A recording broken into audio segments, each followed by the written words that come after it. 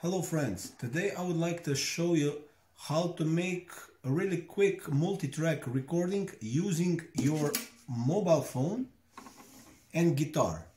And let me show you. First we will go to our Google or iOS store where we will download an application called Multitrack.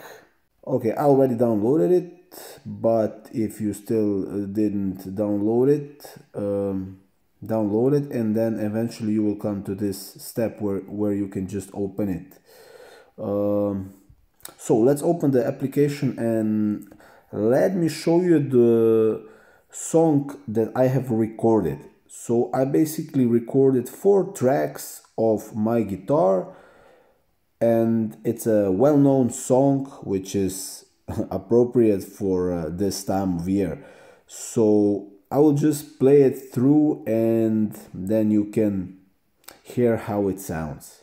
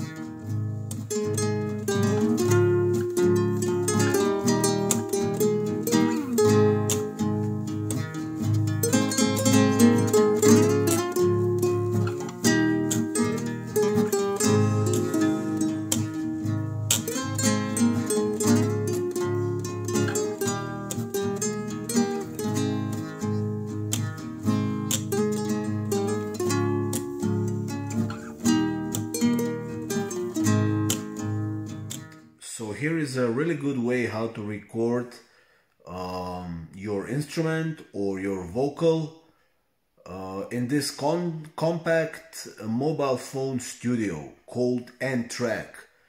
I recently discovered it and I was positively surprised by everything this little portable studio can do. And check this out, you can also record via the external microphone if you have one for your iOS or Android device. There are plenty of microphones that can be bought for mobile phones. You can use one. You can also use your MIDI keyboard, because this application allows you to record virtual instruments, and to make it even better, you can download tons of different instruments and sounds from their website or from their cloud.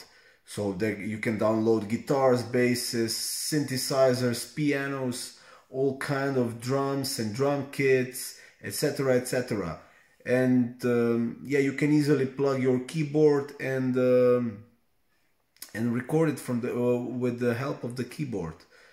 You can also export your sounds as individual tracks or as MP3 or wave tracks. Also, you can export 64-bit tracks, which is great. Also, you have mixer, you can do panning left, right, you can add plugins like you have reverb, simulation of bass cabinets, guitar cabinets, you have delays, you have excellent auto tune, which you can check out. Yeah, the options are almost limitless. So thank you for watching this video, guys, and please don't forget to subscribe to my channel for more videos and more great content. Thank you very much and have a nice day.